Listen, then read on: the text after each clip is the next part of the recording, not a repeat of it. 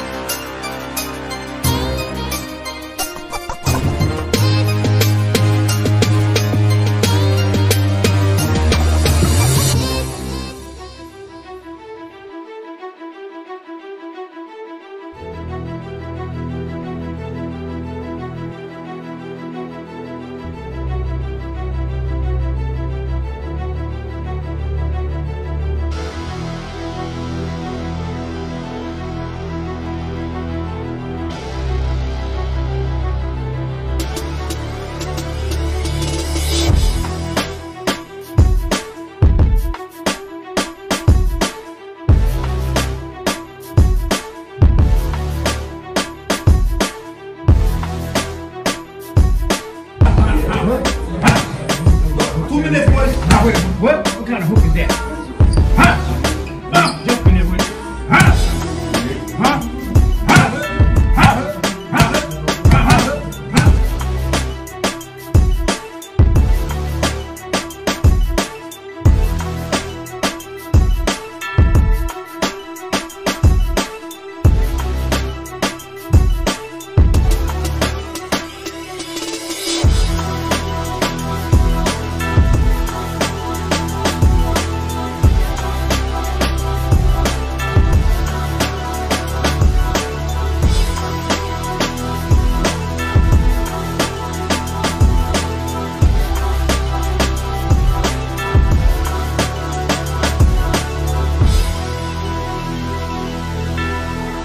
kuendelea.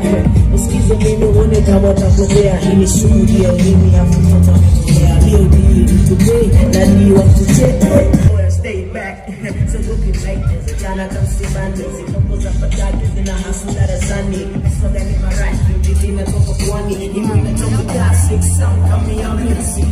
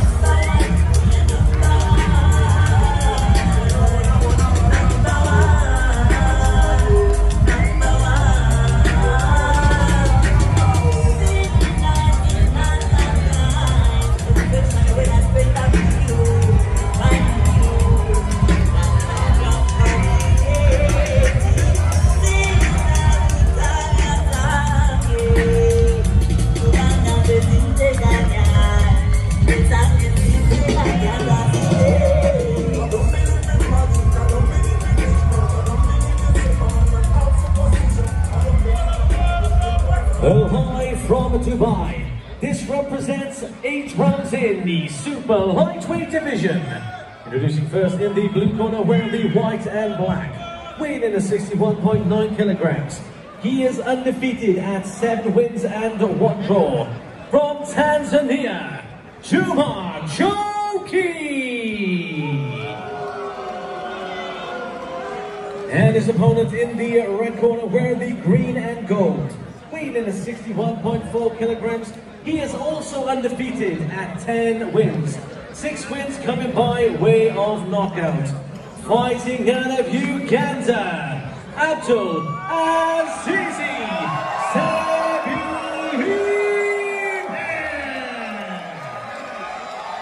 Over to our referee Charles in action. Great please. Stand yourselves on all sides. Okay? Close your both.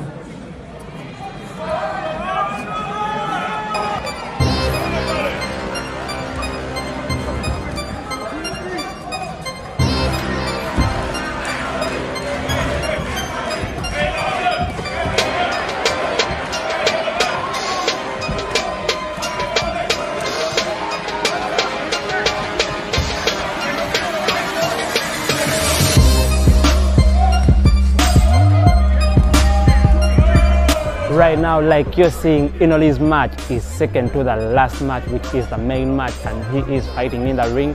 But we just want to let you know that Big Bang Promotions is one of the promotions company in Dubai. Egezezako kulabanga preparing different boxers abave Uganda ne bajja okuranira Dubai. So we will be talking to a few CEOs of Big Bang Promotions n'abarwanyi abagenda okubanga barwana in the next Dubai versus Uganda that happens in Uganda. Baboxer baba Dubai ne bagenda ne bamitinga abe Uganda, and we will be talking to some of the boxers bali mu kifo kino olunaku lwa leero. So in a few, I just keep it locked. Vibes UG, we're giving you 360 of this boxing match happening now. Innoli is in the ring. We don't know what might happen, but it is going down. Let's go back to the ring then. We're going to talk about the boxers abenjawulo bali ku boxing match eno.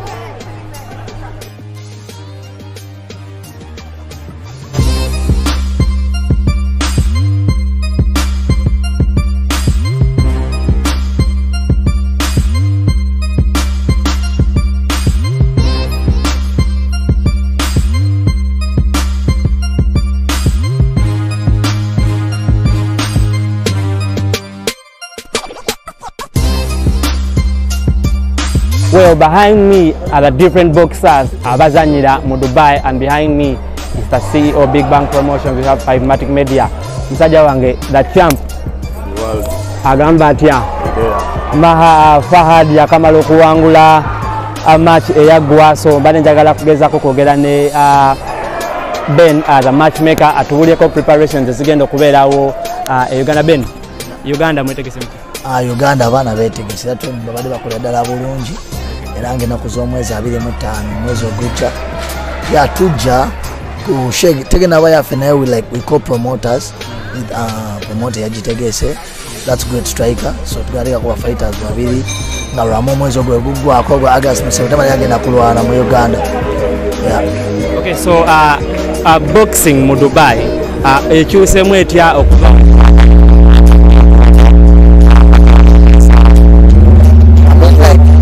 okugaba twajja penga abana Uganda ebikondo byeyongeddeko nnyo okusinza nga egali before oshegera konsitolo bola abashoze Dubai saza akasobola kuba bashongeweri ate kuliko muna Uganda, so I'm trying our level best.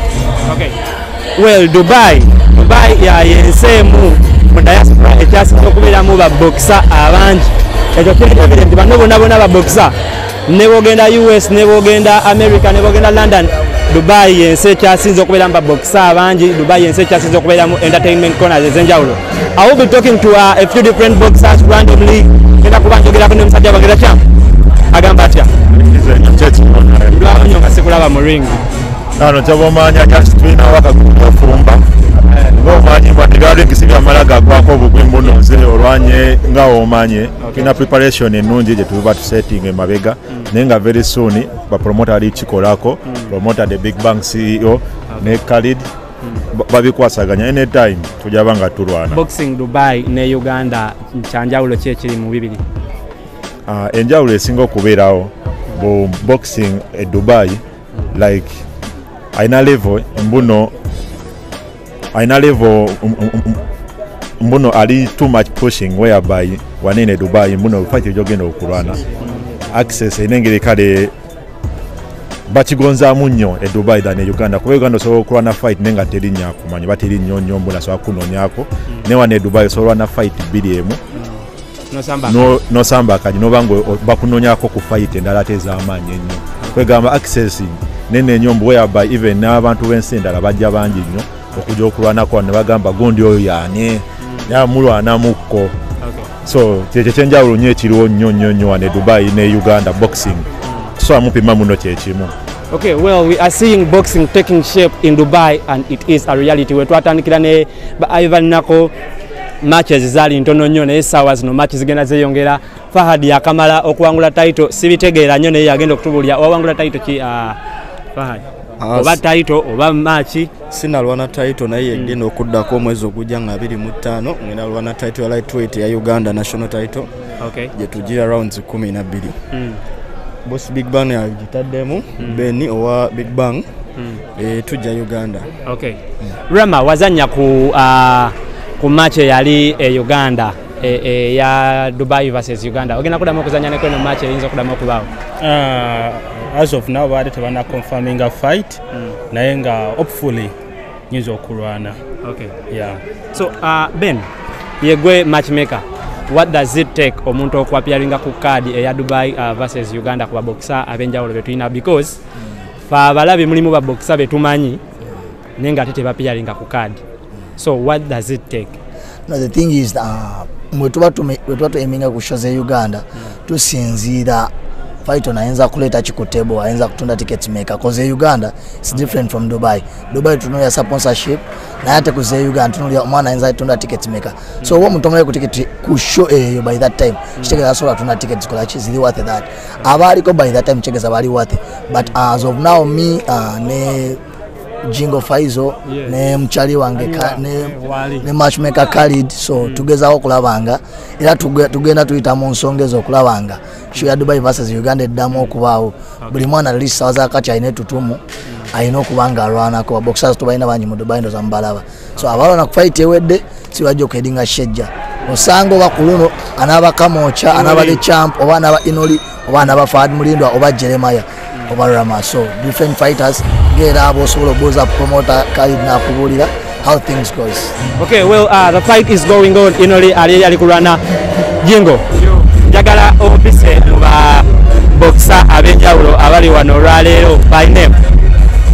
Right now ngayo mukimanyi ffe buli muntu yenna asoosowaza kiki bano bonna abali wano ba boxer nyinza obutabamenya olw'amaanyi olw'obudde naye nga tulina Fadi Mulindwa essaawa zino mu Big Bang kati gwe tutunuulidde oba ly'ettaala lya Big Bang tulinamu Kazungu oba Jeremiah omukulu ono gwe bayita Kazungu tulinamu Mpaji Ramadhan tulinamu muganda wange ono bonna abali wano bonna bani bonna ba boxers tulina Dichamp tulina head coach waffe nga Big Bang tulina coach waffe nga buli mwezi tumusasula coach Moha coach Moha yono wa Big Bang head coach tulina matchmaker waffe Khalid bonna abali wano ba champ so sinza gamba nti mmenyono oba oli naye nga ffe twebaza buwagizi bwammwe. Okay, coach, boxing abaana abagezako kuzanya boxing wano Dubai. Olowooza kyanjawulo ki kye bayinza okusinga ku baana abazanya boxing e Uganda? Ekyanjawulo kye bayinza okusinga ku baana abali e Uganda nti waneeno access yanjawulo bw'otunuulira house eno mubaddemu ba champions abanene okuva mu nsi ez'enjawulo. E Uganda ogenda kuzanya oba ogenda kuzanya agenda okulaba wa ku kyalo kyo agenda kuwagira kiggwe naye wano olina access nti omusajja akusportinze kyangu nnyo okuzanya title egenda okyusa obulamu bwo mu kaseera akatono ennyo kyovula nga no Dubai boxing tumwesibyeko nnyo n'okulaba nti bano abaana bonna abajja tufulaba nti balwana buli kadde kyekyo. Okay, omukulu boxing Dubai. First of all nsooka okweyanza nkwata akazindalo bangaleke neyanziza nnyo so boxing ku Dubai waneeno boxing wanjawulo muko tisaawa zineeno tulina platforms z'amaanyi kati nga saawa zineeno waliwo eno event gye tuliko Inno likwalwanidde bagita disrupt eva wabweru wa Dubai viva German ebadde y'amaanyi nnyo so bantu bangi nnyo abavujjirira ensimbi waneeno ate naffe ne batuwa opportunity olw'okweyisa obulungi ba boxer baffe bemulaba ne training n'amaanyi ge bateekamu n'okukwata wano n'okukwata wali ne bakwata wali ne basobola okubanga basobola okujja ku platforms zineeno so boxing waneeno tufuna platforms ez'amaanyi tufuna ba sponsors n'abantu abatusportinga ne bagamba Uganda erina talent naffe omulimu gwe tukola ne baganda baffe waneeno tusobola okulaba nga baganda baffe tulabawo ku opportunity konna tufuba okulaba nga tubanyigawo nabo basobola okubeera nga balabikira ku platforms zineeno. Okay. Yeah. Well, ndaba baby wano oba naye ozanya boxing oba just oli fan wa boxer? Hello, I'm from America, so I don't understand, but I thought I came here just for the fight and I thought it was amazing. Neither one of the fighters disappointed. Okay. They fought really, really good. Okay. And it was my first time seeing a fight. I thought it was awesome. I loved it. Okay. So you're just a fan of boxers? Yes, I am. I've been watching boxing since I was young. Okay. Yes. Thanks for coming to Dubai. Thank you. How do you find Dubai so far? Amazing. It's very diverse and have lovely people. I love it. Okay. Ozanya boxing now? Mazima tata wabana. Ozanya boxing babuuza lwakuba nti kale twawummula mukko. Tukulaba ddi mu ring? Anytime now naze mu training essaawa eno era nga tiimu yaffe nga boogiraba nazzeemu eretiizi mpola mpola ejja kulabiraawo nga nzizeemu miguwa. Yeah. Champion. Now oli boxer? Boxer na yesizanya sigenda mu ring. Okay. Mwebale kwera well it is a disrupt boxing match eranga Inoli was in the ring. We are waiting to see how the results are going to be. So Dubai versus Uganda will be happening. Bajja kwa batubulira abakulu ba Big Bang Promotions nayenga ekikonde kigenda mu maaso tugenda kuba tubawa 360 of what's happening here. Just keep it locked. Vibes UG, your #1 entertainment channel. I am Zach Maya. Akueleza ku Vibes UG. Keep it locked.